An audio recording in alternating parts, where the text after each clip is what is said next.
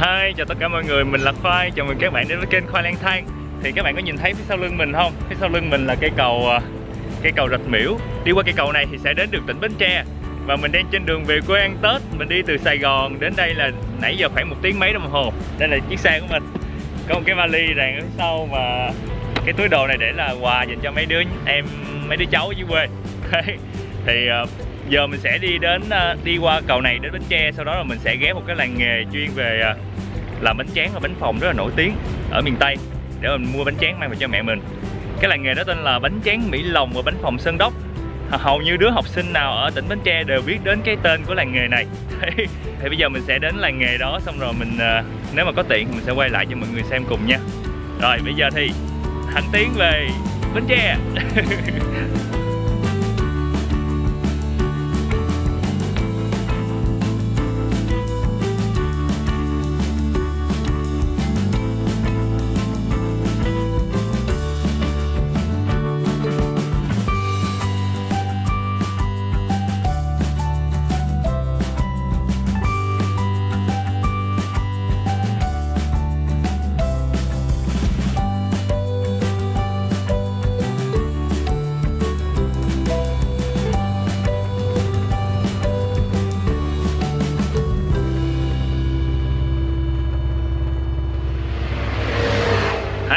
Bây giờ thì mình vừa mới đến huyện Trôm, tỉnh Bến Tre.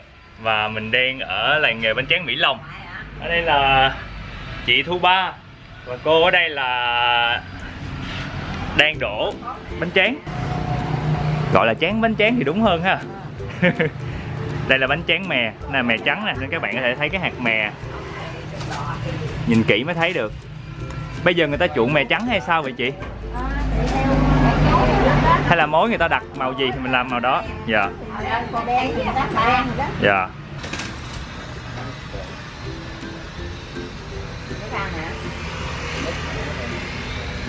Nhà mình làm bánh tráng bao nhiêu năm rồi ha chị?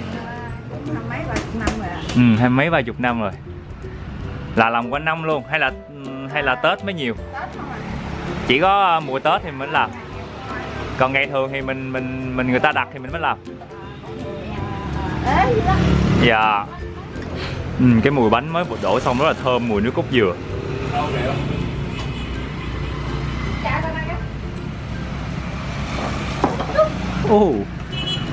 Thì các bạn có thể thấy là vì trong bột có nước cốt dừa nên khi cái bánh mà vừa đổ xong á, nó có cái độ bóng rất là đẹp. Khi mà cái bánh mà nằm lên trên cái rế này, cái hoa văn của cái rế sẽ in vào trong cái bánh, thì khi cái bánh mình gỡ ra nó sẽ rất là đẹp. Cái này đang bằng lá dừa tươi của mình, là một trong những cái loại cây rất là nhiều và đặc trưng của Bến Tre nữa. Dạ. Gạo thì là gạo sỏi, đặc sản của Trà Vinh. Nước cốt dừa là đặc sản của Bến Tre. Dạ. Rồi dùng những cái tấm rế bằng lá của dừa. Ủa mà bình thường em thấy người ta đổ sáng sớm xong để trưa phơi cho kịp đó chị. Sao nhà mình đổ trễ à? Hay là do nhiều quá mình... Từ hồi khuya tới giờ á. Là mấy giờ tới giờ? Tới 11 giờ khuya tới giờ á. Dạ là mình làm từ 11 giờ khuya tới bây giờ là 15 tiếng rồi. Ui. Nó ăn thua mình làm nhiều là mất. Ăn thua mà mình thay phiên nhau, người trong nhà đổ hay là một mình chị chiến đấu luôn? Ủa một mình chiến đấu 10 mấy tiếng liên tục luôn hả? Buồn ngủ quá, nhảy lên ngủ một xíu vậy làm tiếp. Quá siêu luôn. Cái lò rất là đặc biệt nha, ở mấy bên đó. Nhưng mà cái phần chụm củi thì nằm bên đây. Củi này củi nhãn ha chị? Sơ ri ha. Đấy, lửa rất là lớn.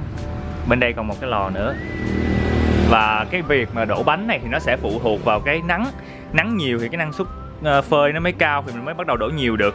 Chứ nhiều khi mà mình nắng mà nó cứ là nó không nắng mà cũng không mưa thì rất là khó để mà phơi. Đó nghỉ sớm. Dạ. Dạ.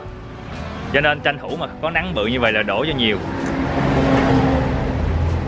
Đây. Thơm quá. Cái bánh này vừa đổ xong rất là thơm mùi nước cốt dừa.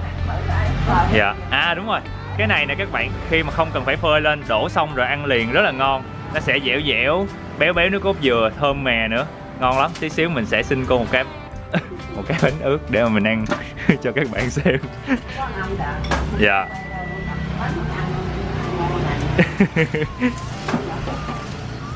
Cái này là nghề gia truyền của mình hay là mình học ở đâu vậy chị? Cái này là tự nhiên cái mình ở Mỹ Lòng cái mình biết làm bánh tráng đúng không? cũng có ông bà già xưa làm chứ. Dạ, xong rồi mình nhìn thấy. Dạ. Rồi thấy vậy rồi ở sớm rồi bắt chốt làm biết rồi ra nguyên một ấp luôn. Dạ. Giờ cũng biết ông bà ai làm ra còn đi. Dạ. Cái đó của mình là bằng gáo dừa hay là bằng thấy cái đồ mút đó cũng bằng gáo dừa luôn. Cái giá mút. Dạ. Bà đang cuốn lại để làm cái bánh ướt để mà ăn.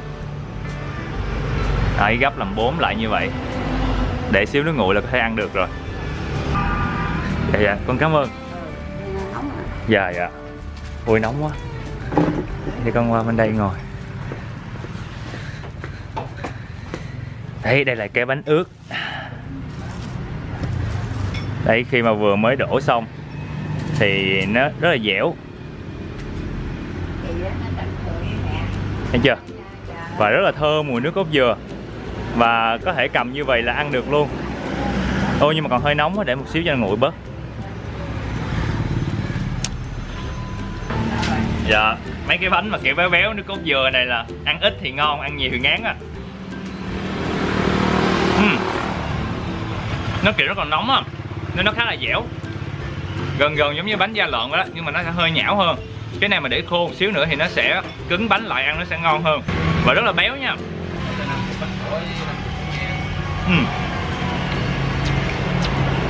Bạn nào mà có về Bến Tre mà ghé Mỹ Lồng á thì có thể ghé ngang những cái làng nghề làm bánh tráng như vậy nè.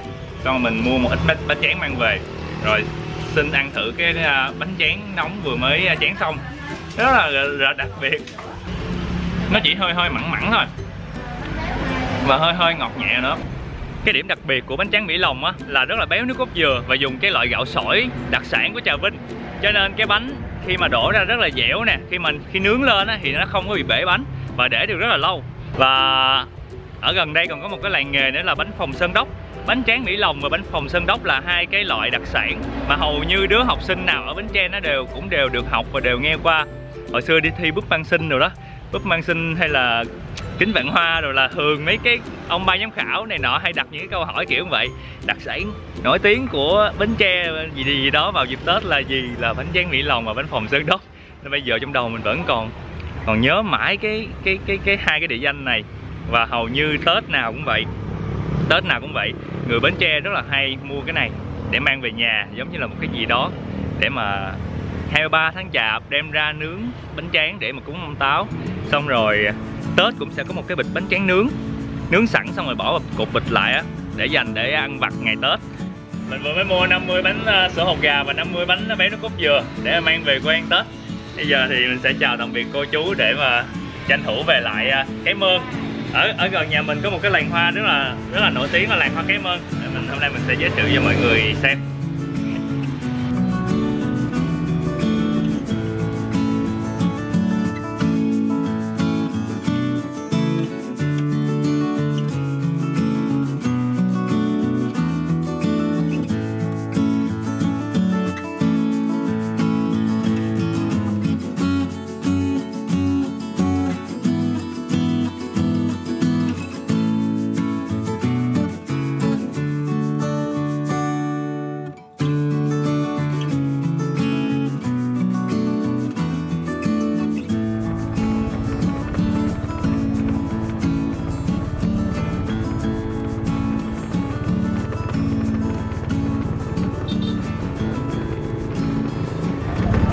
Wow.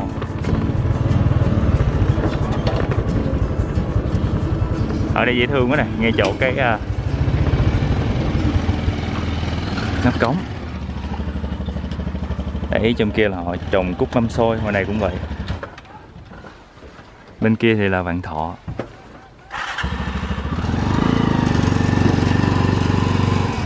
Thường thì mọi người thường hay chở ba ghét rồi tập trung ra xe tải ngoài quốc lộ, hoặc có những chiếc xe tải họ đậu vào trong này luôn, hoặc là có thể họ sẽ chất xuống dưới là ghe xuồng ở dưới này để mà chở đi. có rất là nhiều cách để vận chuyển. Hoa bây giờ thì người ta đã bán dần rồi. Ví dụ hồi xưa các bạn thấy là ở đây những cái chỗ mà bị trống đó là hồi xưa là hoa đặt hết. Bây giờ họ đã bán bớt hết khoảng tầm 40-50% rồi. Ví dụ bên đây là còn lại nè, còn cái mé bên đây là đã bán rồi nè. Đó, cho nên bây giờ nó sẽ không đẹp bằng khoảng 3-4 ngày trước. 3-4 ngày trước thì mình đi nó sẽ đẹp hơn, tại vì hoa nó vừa nở và nó còn đầy. Để thường thì thường là bông sẽ được bao lại bằng giấy kiến nè, hoặc là bao lại bằng giấy báo để cho nó đừng có bị gãy, để khi mà vận chuyển thì nó vẫn còn giữ được cái hình dáng ban đầu đó. Dạ nhậu hả? Dạ không. Đấy thì do là hôm nay mình về trễ quá, đáng lẽ là phải về tầm khoảng 19-20 tháng Chạp thì bông ở đây sẽ nhiều hơn. Các bạn có thể thấy là bây giờ người ta đã bán được khoảng 30-40% các số lượng hoa rồi, và tầm khoảng 2-3 ngày nữa, khoảng tầm 23-24 âm lịch là bông họ sẽ vận chuyển đi hết. Thường thì chủ nhà họ sẽ bán khoảng hơn một nửa, xong rồi họ sẽ chừa một phần lại và họ sẽ cùng gia đình để mà khoảng 23-24 Tết sẽ chở đi lên Sài Gòn hoặc là những cái thành phố hoặc những cái địa điểm. Dạ sao chứ? Dạ rồi. Đấy, chú đó chú rủ nhậu. Ngoài trừ hoa Tết ra thì mọi người còn có cả trồng mai nè, các cái loại cây kiểng, cây giống, và họ có những cái tạo hình từ những cây kiểng thành, ví dụ các bạn có thể thấy thường bây giờ có những cái nhà là bằng cây đó, rồi có những cái con hươu, con nai, con vật này nọ được uống, con rồng này nọ uống từ những cái cây kiểng ra. Thì người dân ở đây họ làm rất là nhiều cái loại hình như vậy. Tại vì đây là quê của mình nên mình hơi nói nhiều xíu hình như. Vậy nha, bây giờ mình sẽ đi vòng vòng ở đây để mà tham quan và coi có những hình ảnh nào đẹp để mình quay lại mình khoe với mọi người.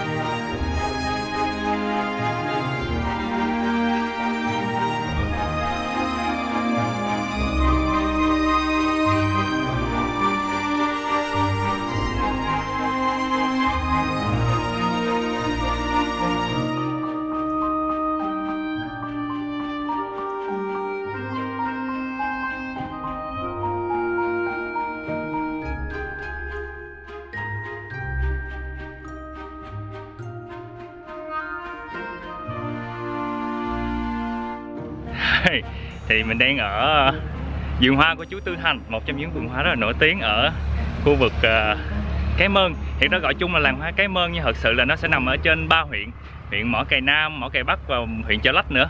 Đấy, thì người dân ở khu vực này bình thường quanh năm thì họ sẽ trồng cây giống và trồng cây kiểng, nhưng mà mỗi khi Tết về á, thì khi mà có mặt bằng như vậy mọi người sẽ ươm những cái loại hoa để mà trồng, để mà cung ứng cho các cái nơi trên đất nước để mà mọi người trưng Tết.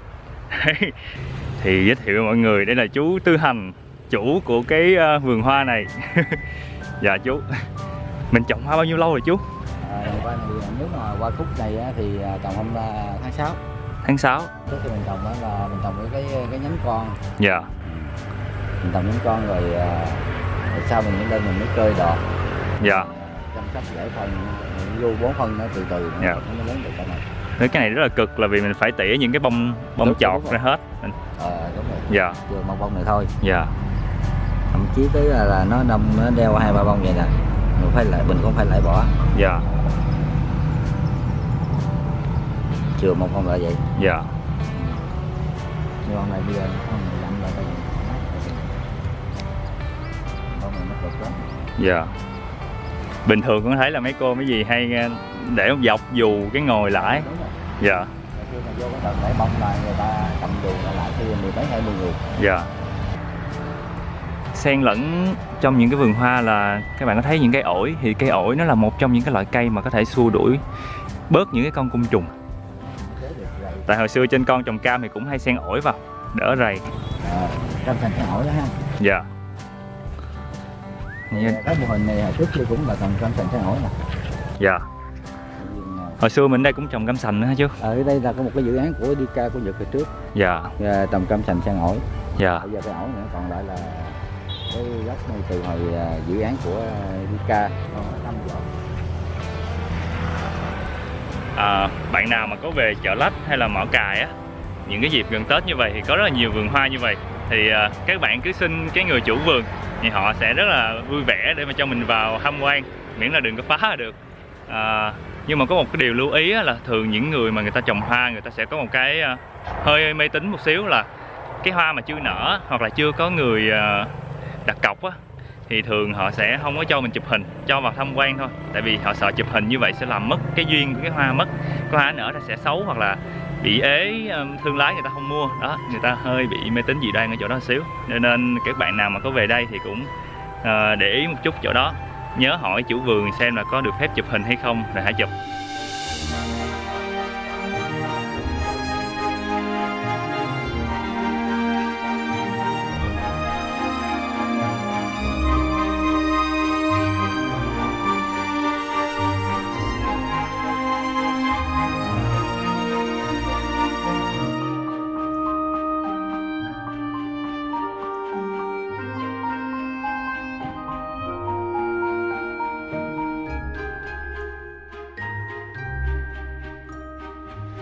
Thì mình đang ở trong một trong những cánh đồng hoa vạn thọ rất là đặc trưng ở làng hoa Cái Mơn.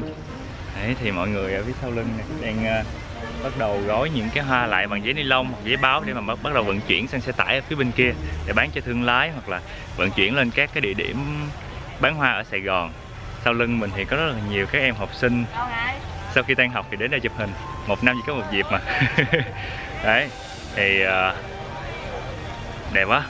Cũng lâu lắm rồi mình mới được nhìn lại cánh đồng hoa dưới quê mình như vậy. Tại thường hồi xưa đi làm ở Sài Gòn á là phải tới 24, 25, 26 Tết, nhiều khi 27, 28 âm lịch mới được về quê. Nên lúc đó thì bông hoa thì người ta đã vận chuyển bán hết rồi.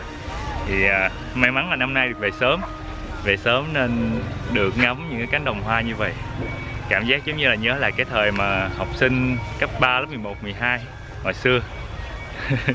Bạn nào mà gần Tết á, mà tầm 19, 20, 21 âm lịch, nếu mà có thời gian thì có thể đến làng hoa Cái Mơn để mà tham quan những cái cánh đồng hoa, những cái vườn hoa, những cái vựa hoa mà người dân trồng ở khu vực này. Nó là một cái gì đó rất là khác biệt và nó rất là đặc biệt á, một năm chỉ có một lần.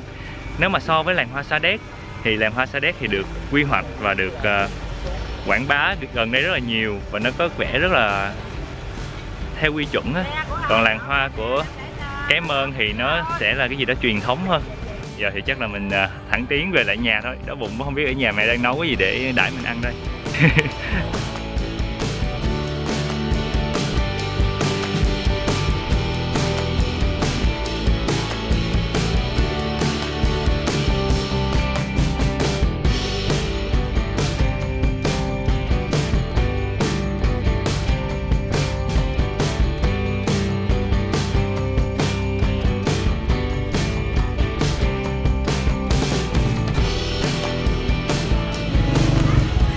Gian Tết nè mẹ ơi.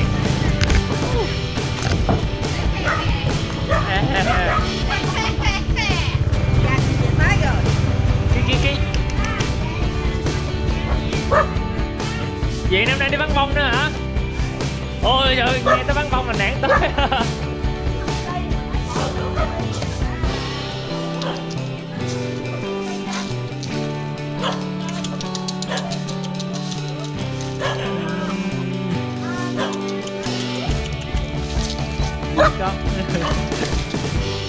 Chào tạm biệt mọi người, mình là Khoai. Nhớ bấm đăng ký để xem thêm nhiều clip về du lịch và ăn uống của mình mỗi tuần nha.